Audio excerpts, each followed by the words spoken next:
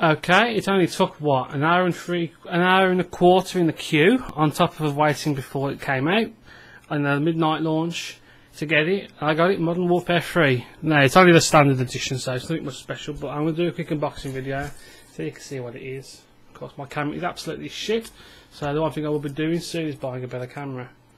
That's the box, just get it open. This is for PC. You might be thinking, why did you get a PC? Well, I haven't got a 360 and I don't fancy playing it on PS3. So let's get this open, just chuck that over there. Cost me actually £5 less than the actual console release, which is good. So, 2 bloody discs because it's so huge. Manual. Then, instructions. Yes, we all know the instructions. Heads up display. Oh, this camera is absolutely crap, I'm so sorry. But that's the manual basically. Yes, my desk is a mess, but I really want to get into this. It goes on the back. So that's the box. Not much to it. Yeah, I got WH Special at the bottom there. I don't work for them, don't worry. And then this is very crap picture. I should have had this sorted out before. This is the special classified Intel pack that you got from GameStation.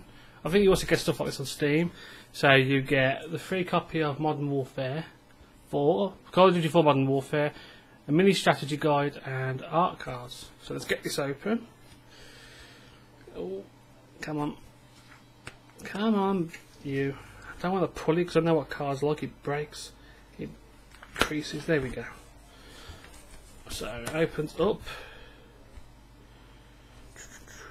So it opens up like that. It's pretty green. I don't know. I don't know if this is exclusive, but that's that. Looks pretty good. So we got this is the free Modern Warfare 4 download. The code's on the back. Yeah, the code's on the back. And then what's this? We got this is advertising delete, isn't it? Delete. You got a soldier on the front. These are pretty good for nothing. Some kind of battleship, and I think there's one more.